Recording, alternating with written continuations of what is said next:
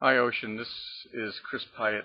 Um, Here's a model I've just been messing around with, and if I click on each object, you can see over here by the scale that you see a scale of 1. Each object you can see a scale of 1. Now this one here I redid so I'd have a scale other than 1 to show you what to do. So you can see now the scale is 0.571, but it is within scale how I want it to look on my aircraft.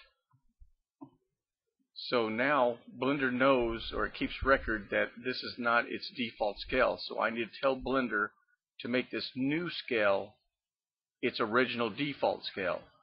So what you do a Control A, and you tell it to do scale.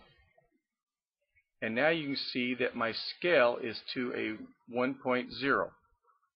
Now you have to make sure to do every one of your objects to a scale of 1 after scaling them.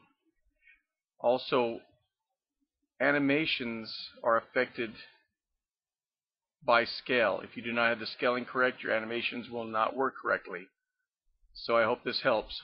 Thanks.